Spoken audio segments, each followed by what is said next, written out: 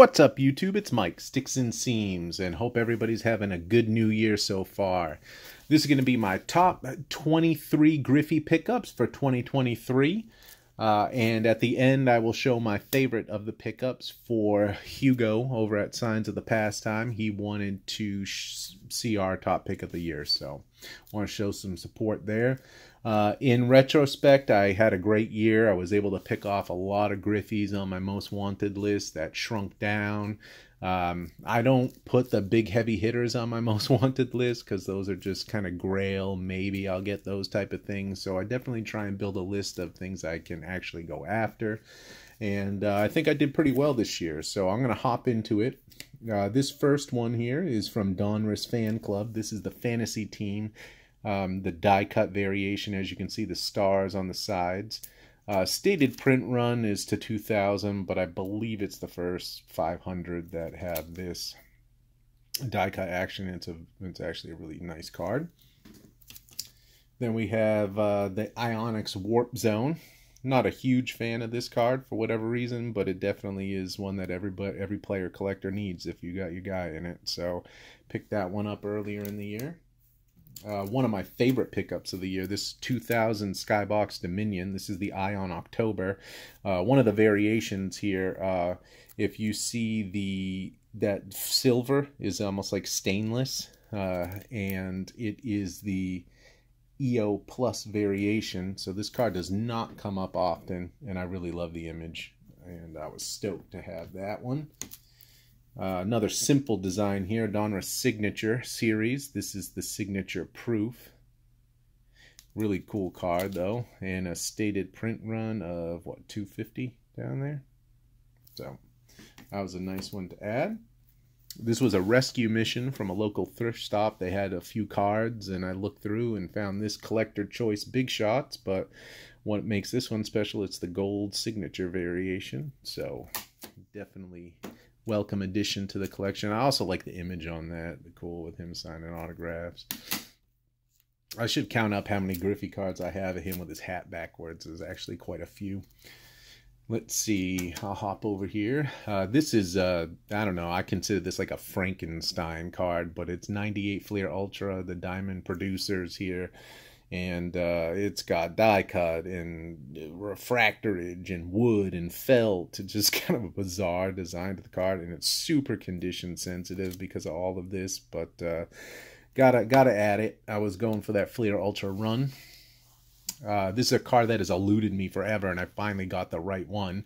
97 Fleer, the Soaring Stars, and this is the non-star foil variation. As you can see, there are no stars, so that was relegated to a small number in the print run. The Fleer had ran out of that star foil, so this is one of my biggest pickups towards the end of the year. 97 Fleer, the Diamond Tribute. Love this card. I think there were like 1 in 288 packs, something like that. But a beautiful card that went bananas during the pandemic and has regressed back down to a more comfortable price for me. Let's hop into some game used here. I got these as a package deal.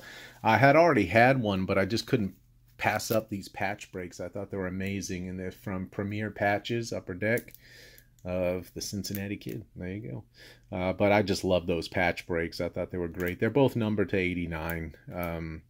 But like I said, just some unique Griffey patches, and I like them in the red uniform in that product. Upper Deck did a good job of design and color matching with the red, so their cards typically pop. Then we got Ultimate. This is the Ultimate Super Patch of Griffey, and numbered to 20. Yeah, the patch is blasé. It's just like a letter from one of the red batting practice jerseys, but anytime you can pick up a Griffey Super Patch numbered to 20 for what I got that for, it was a win.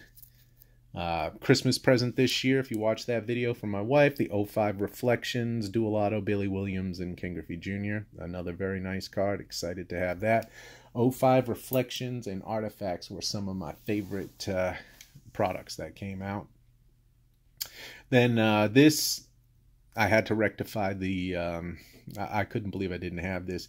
94 Gold Leaf Stars, a card that I chased as a kid heavy, opened tons of product, never pulled one, even though 10,000 stated, you know, odds there. 10,000 in the 90s was obviously more scarce than one would think. Let's see what else we got here. Save that one. I got some graded ones here. 99 Upper Deck Encore. The FX Gold. This is one of those sneaky cards here. It's got a really nice foil finish on the front. And it is serial numbered at 125. That's a good one there. Haven't shown these two off yet, so no time like the present. 99 Pacific Crown Collection in the Cage. Beautifully designed card by Pacific. It's just freaking awesome. I love it. And considering how delicate it is, they hold up pretty well. So it's just a well-designed card. This next one, I didn't even know it existed. I'm going to be 100% honest with you. Then I saw a couple auctions and whoa, I really had to want this card. I had a lot of competition. 97 Leaf Statistical Standout. That glove would actually fold open here.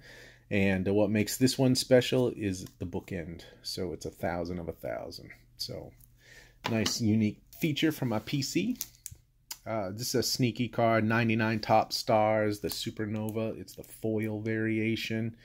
These cards were serial numbered to 199, but they're tough to pick up because they were stamped but not foiled. So sometimes those things slip through the cracks. Couple more here, 3, and then the big one. Well, my favorite one. 98 Finest. This is the Stadium Stars. I highly recommend you go after this card. I really love this card. Mine has the peel on it still, but they're tough to get. A lot of competition. People love these cards, and considering they were not, the pack odds were not astronomical, but it's a cool card nonetheless.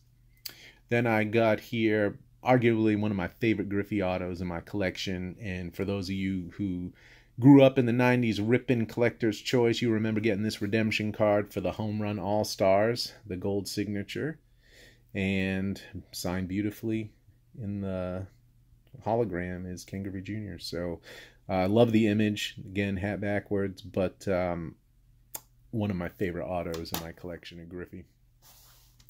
This one here, just because I had to, I never got a Tiffany Topps traded. I never got a Bowman Tiffany rookie, and their prices are like really high. So who knows if I ever will. So I had to get something, and I was able to pick up the 89 Fleer Glossy. And this one's in a Beckett holder. It's an 8, but, you know, I just really wanted to get an example of the card, so I was excited to add that one. And last but not least, a card that I hunted for 3 years. And they didn't come up that frequently, only a handful of times a year, and people were going nuts after them. So it's from 1997 New Pinnacle. Yes, it was a New Pinnacle product. And this is the Artist Proof. I know I'm not doing it justice, but this is their typical Dufex technology in emerald green. This card's just insane. I know the image is a little different, but I like that. Just something unique, different to this card. This is just the back here. Hugo, this was my favorite pickup of 2023, and I just want to congratulate you on your channel. So that's it, everybody. Those are my top 23 Griffey pickups of 2023. And until next time, collect what you love.